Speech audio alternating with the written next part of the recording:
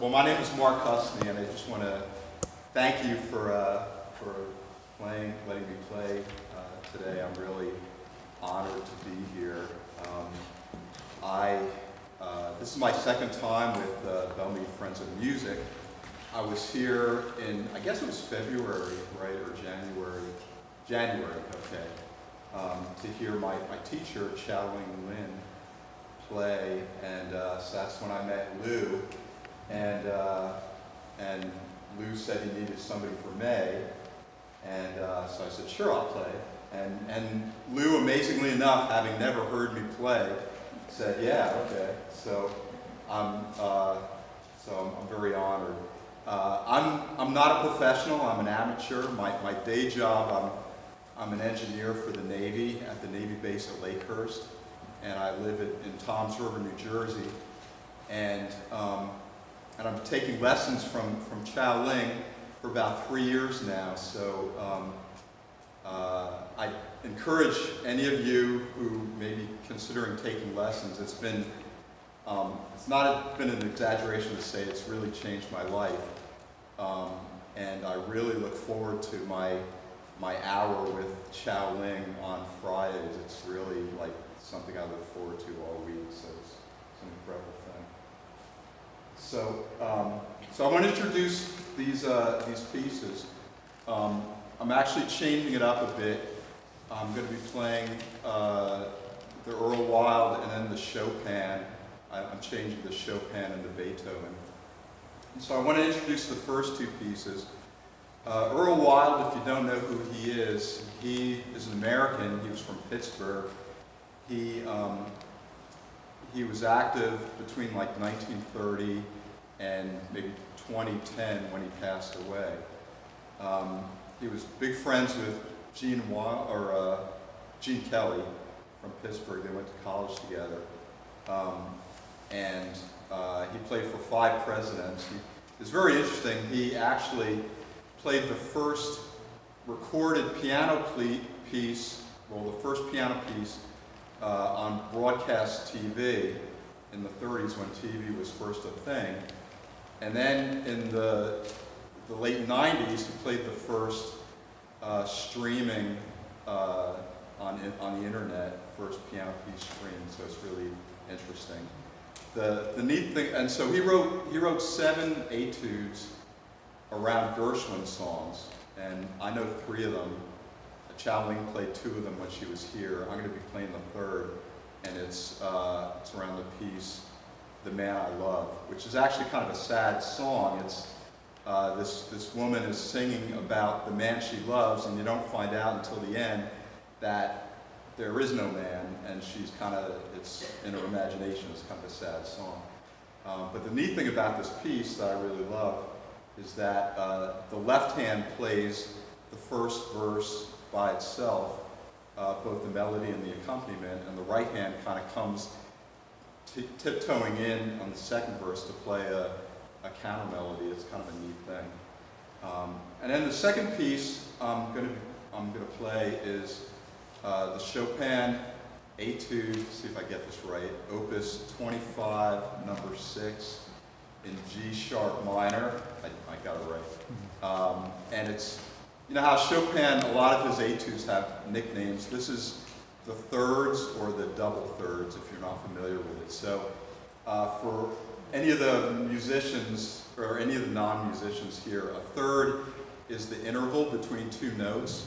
So so a third is 1, 2, 3, 1, 3. That's a third. So I hope you enjoy it.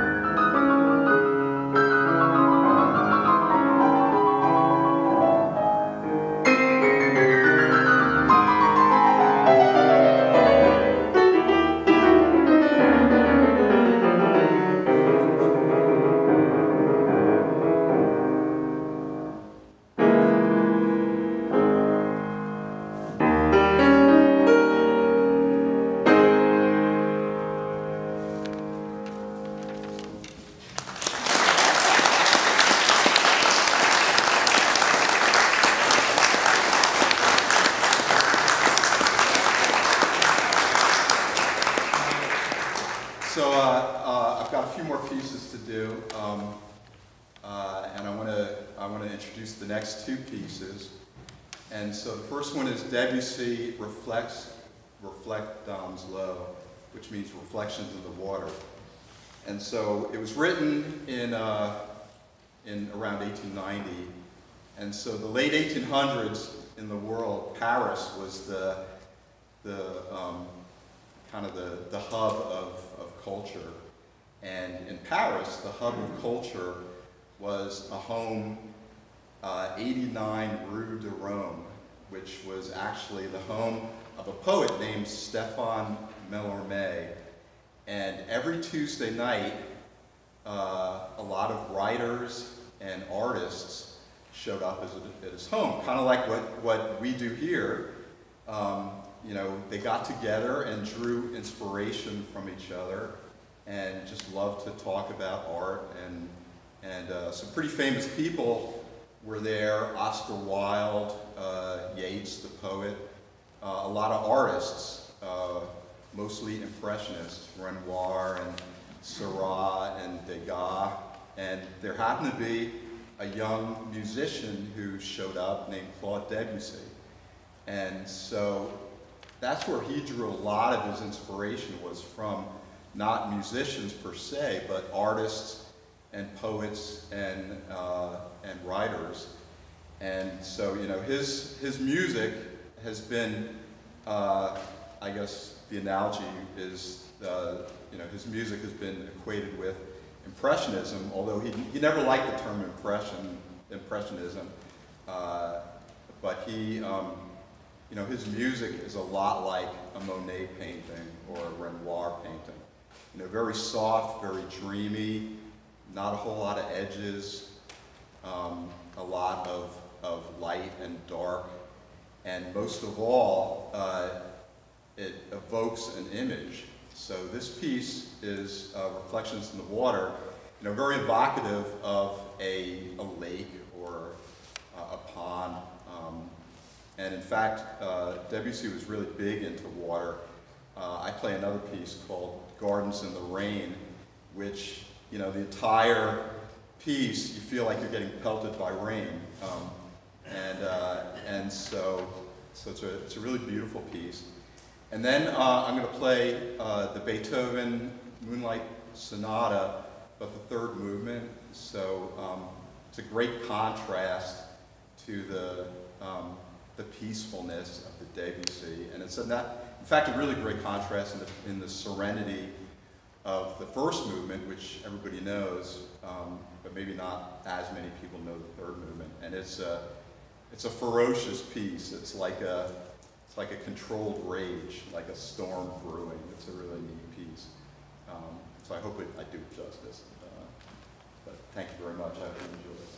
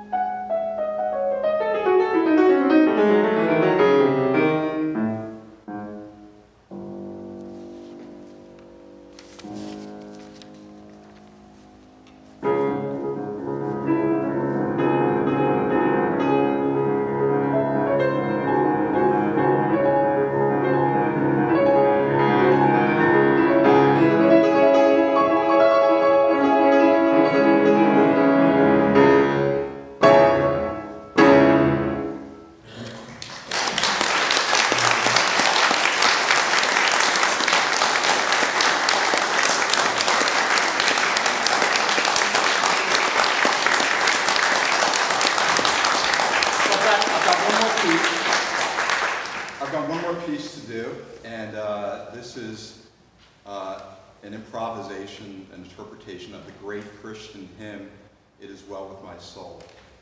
And I wanted to play this in honor of Meg Stewart. So, you know, I've actually never met Meg. This is my second time with this group, but my heart goes out to you, and consider this song as like a big hug for me.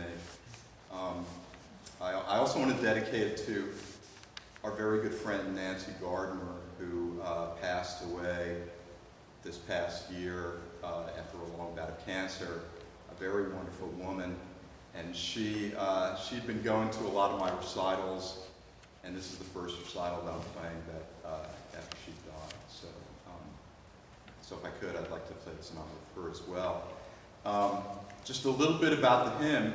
It was written in 1890, or no, 1870, by a man named, I'm kind of nervous if I remember his name, Horatio Spofford, and he was a lawyer in Chicago.